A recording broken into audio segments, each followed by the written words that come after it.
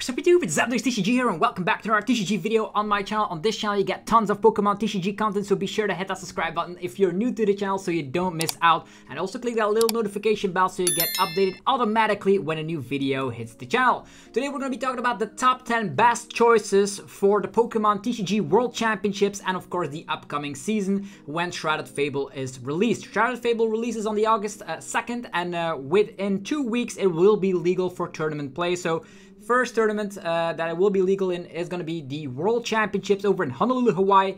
I'll be attending that tournament as well, and I have tested quite a bit. I have tons of hours with practice into it, so I'm going to talk about my personal top 10 best choices. So if you want to be doing well at the event, or you want to be doing well when the set is globally released, and of course collecting some championship points for the upcoming season as soon as the set is legal on August 16, then you're going to want to be watching this video. Also, you can already start using proxies from PokemonProxies.com if you want to, of course, playtest with these before the set actually releases. We did content on Shrouded Fable before. Think about talking about the top 10 best cards, thinking about the tier list prediction and all that stuff. But now it is serious. We're going to be talking about the top 10 best deck lists, or actually best decks in that order for the Pokemon World Championship. So if you guys are excited, let me know by rocking the hell out of the like button. Helps out in ridiculous ways. And without further ado, let's start off with number 10 being Greninja EX. Greninja EX is sliding here on the number 10 spot. It does come packed with some new cards with Dusknoir. I think Dusknoir really makes this deck pop off. You can use the Shinobi Blade, getting any card you want from the deck, and with the help of something like Dusclops or Dusknoir, you instantly have access to cards like Counter Catcher and of course stuff like Iono. The cool thing with this deck is that it does play a couple of DTE, so you can attack with Blood Moon Ursaluna when the opponent least expects it. And another great thing about this list is that you can knock out a Manaphy with the Dusknoir and then go for a barrage attack to then take down more Pokemon. So I think this is very great indeed. Definitely if you combine that with Lost City, preying on the weak Pokemon and hoping they will never come back. And your late game sweeper is Blood Moon Ursaluna. You have additional draw power with, of course, the Fezandipiti EX, which actually is in almost a lot of these lists because it's just that powerful. Drawing 3 cards if Pokemon got knocked out during the opponent's last turn, and that's going to be game-breaking indeed because you're protected against opponents using Iono and Roxanne and Unfair Stamp against you. So very solid list. Greninja Pidgeot gets a lot of new cards from Shrouded Fable and slides here on the number 10 spot. Number 9 is going to be Miraidon. Miraidon is still viable even though Charizard is going to be on the radar once again.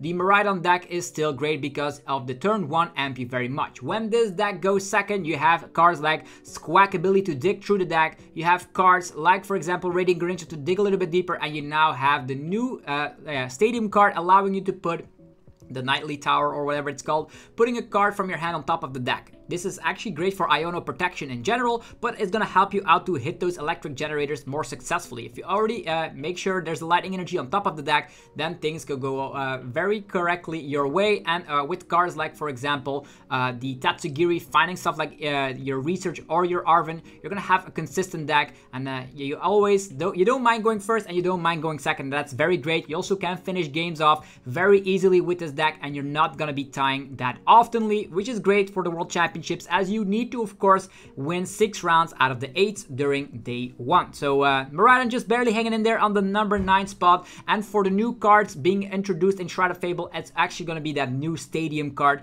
as a one-off in this list, which is actually super damn great. Moving forward, number 8 is going to be Chimpao. Has dropped off quite ridiculously, and the reason for that is that still praise weak HP Pokemon, and Dragapult is still popular, and I think it's going to be great at the World Championships. On the other hand, there is also the threat of something like a Dusknoir being able to knock out a little Frigibax, and then they can counter catch up something like Baxcalibur and get rid of your energy acceleration altogether. So that's always super scary. Definitely if Lost City gets thrown up in the combination. That's why I think playing a Palkia is not bad. It actually can allow you to power yourself up, and you do have a very nice low energy efficient Pokemon, which is helping the deck quite ridiculously. Also with this list, we do see the Fezandipiti EX here. Instead of playing B-Barrel, we're relying on this draw power. There's a ton of 2 pricers on the field field already, and yeah, I think it's not bad. It actually makes room to actually get that Palkia thrown up in this list as well. Tons of Nazballs over a bunch of Buddy Puffins, because this list actually will be able to go very quickly going second, because it actually plays 3 copies of Pokegear, and combined with like Pokestop, you can hope you can find Pokegear. Pokegear finds Irida, Irida finds Buddy Puffin, Greninja, and off you go. So this list doesn't mind going second, and that's why I really like the Fezandipiti thrown up in this list. And with the help of Palpat, you can get your supporters back as well. And I love the one-off boss in here as well. So Chimpao has low HP, Frigibax's but can counteract with something like a Palkia VSTAR, which actually is great against decks like, for example, Regidrago VSTAR. So Chimpao, will it be successful? Who knows? Chimpao is here to stay. Then we're gonna go to number 7 here, Roaring Moon EX. Personally, one of my favorite decks from this era, because you can go on the very offensive attack here, turn 1, going second, going for that Calamity Storm, or actually going for the Frenzied Gouging. 4 Pokestop in here, making it turbo. You have the Nightly Stretcher to get back your Darkrai VSTAR, which was the puzzle piece it missed out, and you even have the Fezandipiti. Don't sleep on Fezandipiti, because you can also power that up through the means of Dark Patch and snipe for your last couple of prize cards, or actually finish off some stuff, which is actually super nice. The Prime Catcher and of course a bunch of Sawdas in here is gonna help out. So Sawda, Attachment, Ninja, you know, Squack ability part of the squad as well. And with Mew EX and Fezandipiti on board, you will always have 6 cards even if you get knocked out, and Roaring Moon most of the time is the threat. There's still some water type energies in here. If you want to know how many there are, there's actually 3 water type energies here, and that's gonna allow you to sometimes miraculously attack with Radiant Greninja when the opponent least expects it. Number 6 goes to Lugia VSTAR. I'm gonna be honest, Lugia VSTAR doesn't actually need any cards from Shrouded Fable, so if you're planning to play Lugia Worlds, you're already safe with this exact 60. Having Chinchino is great. There's only 70 HP Chinchinos in here, because I think, yeah, the Dragapults will be around in a lot of these deck lists. So Jamming Tower helping out against Forest Seal Stones from setup-based decks, but also helps out against the tool cards that Gardevoir players are using. So Legacy Energy turns Iron Hands into a 1 prize. Pokemon taking 2 prize cards, very crazy. I don't mind about your energy count, because you have Blood Moon Ursaluna. When Lugia pops off, it's just one of the best decks there is. Then to the top 5. Here we have Raging Bolt.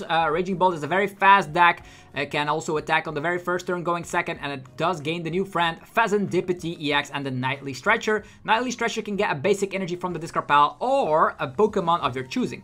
Very great, because with Pokestop and all that stuff, sometimes you do discard cards you do not want, and you can get back stuff like your 1 prize Sandy Shocks to deal with Mimikyu, or your Cornerstone Ogerpon EX, which I think is a very great choice, seeing as Charizard is getting a lot of popularity. You can of course use that Cornerstone to wall off an entire Charizard deck, which is totally awesome indeed. With the help of Prime Catcher and a bunch of regular Pokemon catchers, you're going to be catching the opponent off guard. You see what I did there? You're going to be able to attack their Pokemon on the very first turn going second, even when they're on the bench, which is very crazy indeed. So another fast, aggressive deck, and with the Teal Mask, you draw cards consistently.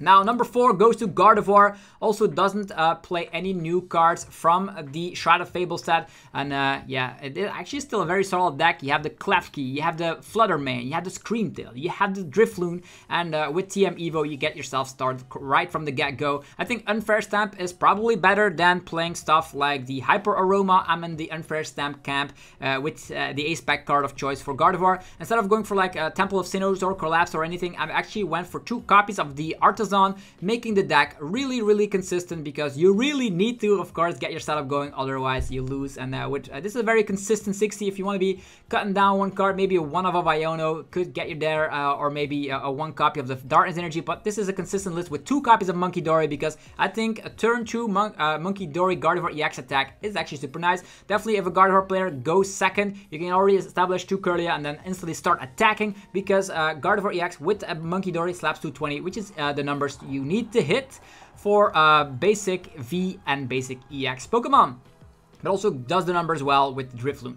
Then the third spot goes to Dragapult EX with Pidgeot. People are saying this deck is not good, but with Dusknoir, with the Fezandipiti EX, it actually is going to be one of the stronger decks out there. The Phantom Dive actually slaps 200 to the active and 6 damage counters across your opponent's field on the bench, which is very powerful. If you combine that with, of course, Dusclops or Dusknoir, you blow those up and you're going to immediately have access to comeback cards, which is great, like Counter Catcher, for example. And with so much spread around, you can bench wipe an entire field of Pokemon if you place your damage counters correctly. Pidgeot can get you any card you want, even if you want the Mela for some additional energy acceleration. And there is a jamming tower in here to block the Gardevoir players from going too nuts. So Dragapult, it's gonna be around for sure.